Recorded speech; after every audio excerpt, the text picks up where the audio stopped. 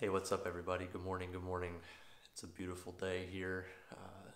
We are still quarantined, so that has allowed me to start some new hobbies.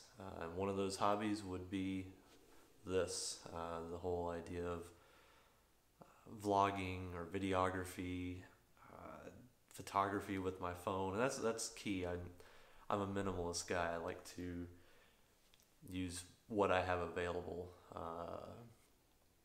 So I'm always looking for deals. I'm always looking for things that can give me the result I want, but uh, you know, not have to break the bank, not have to overcomplicate things. So I actually picked up these lenses from XENVO. This is the Pro Lens kit with the macro and wide angle. So we're going to take a look at that. We're going to unbox this thing and see what's inside.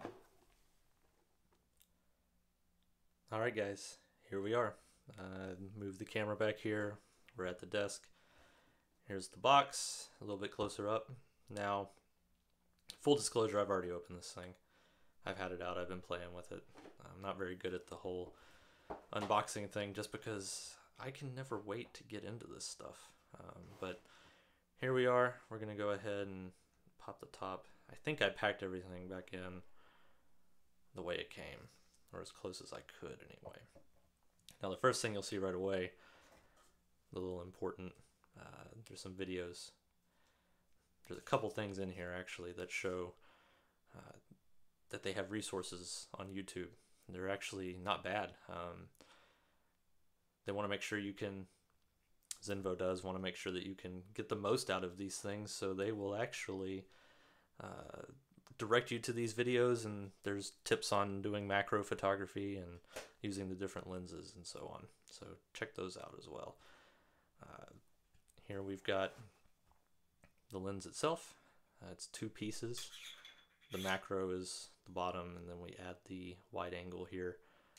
So there's our wide angle, and if we unscrew this, the macro is a little bit smaller.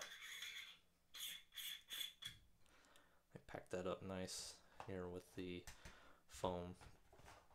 There's also a carrying case. I was actually excited about this. Here's that other instruction page too. That's the very bottom. I won't even pull that out. But this carrying case is kind of hard. It's a little bit of a shell. You can see my kid's sidewalk chalk on it there. When I open it up, we've got some things to help here. So this is the clip that clips the lens onto the camera. We'll look at that in a second. This was a little addition. It's a little LED you can clip on. I haven't been able to do much with it. It's, with the macro, it's too far away from the lens to matter in most cases. I've tried like kind of hand holding it for some macro shots. That's just kind of clunky. I think in maybe a dark spot, if you were trying to do a selfie or something, it'd be pretty good, but that comes with it. There's also this lanyard. I've already connected it, but the idea is to be able to carry the lens around with you. So, this is obviously where we attach the lens to the camera, to our phone. Sometimes the threads are a little funky. The threads on the lens are metal, as far as I can tell, so those are nice. This is plastic, but you can put this around your neck and carry it around. Pretty nice, actually. I've done that going through the woods a couple times. But so there's that little clip for the zipper here for your camera bag, or for wherever you want to hang it from. There's that as well, and then a cleaning cloth. So quite a bit that comes with it. I think I paid $39 for this, and honestly, to get me started, I'm kind of impressed with it. Let's go ahead and move some of this. I do want to. I'm going to take my old phone here. I think I already mentioned I'm on the iPhone SE now, but Here's my old phone, just the standard camera app. But you know, the idea here is to take your lens cap off.